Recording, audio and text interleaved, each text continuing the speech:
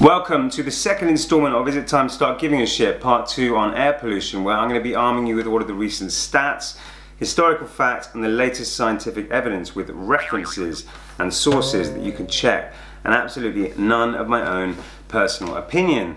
I'm looking into what's being done, what can be done, and going over some of the surprising and decidedly uncomfortable discoveries I've made whilst researching this subject for you. The first one being that pollution levels are actually up to 2.5 times higher inside cars, taxis and buses due to the concentrating effect of confined spaces, and also because the air intakes on these vehicles are so close to exhaust level where pollution levels are the highest. So you can't even hide from air pollution in your own car, which is most inconvenient for all of us. But what's being done and what can be done to tackle this issue? Well, 2008 saw the introduction of London's low emission zone that's had no impact, according to a study carried out by King's College London's air pollution experts.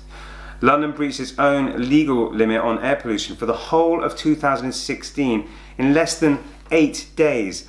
And the former Mayor Boris Johnson responded to the scientific evidence that Oxford Street has the highest levels of nitrogen dioxide recorded on any street in any city on the planet in denial by saying that it was, and I quote, bollocks. The new Mayor Sadiq Khan has promised to expand the ultra-low emission zone, although it operates on the same flawed principle that the now proven to be ineffective low emission zone operates, by just charging road users, rather than penalising the car manufacturing and fossil fuel industries responsible for the continued supply of high polluting vehicles and fuels.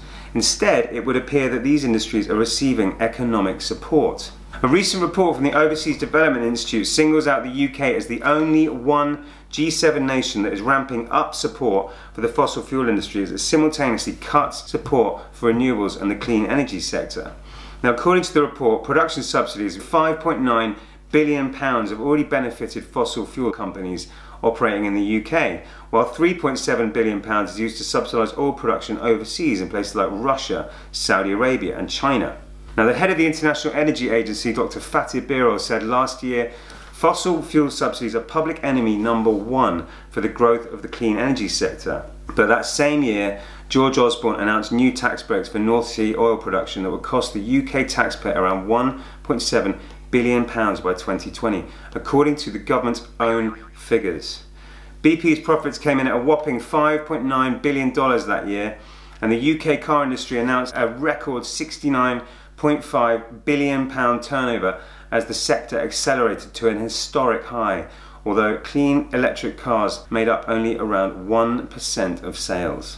Now, despite all of these generous handouts to the oil industry, bumper profits in the car manufacturing sector, and a startling report by the Royal College of Physicians putting the UK health cost of air pollution at more than £20 billion per year, which is around 16% of the total annual NHS budget. The Environment Secretary was recently quoted as saying EU air pollution goals would be too costly. The UK government's current action plan on air pollution will not achieve EU compliance in London until 2025, and even longer in other areas of the UK.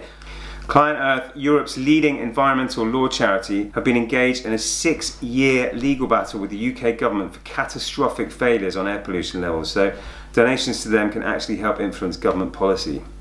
Greenpeace run an ongoing awareness campaign with the aim of more people supporting and joining the fight for change, and Friends of the Earth have launched an online petition calling for an end to toxic air.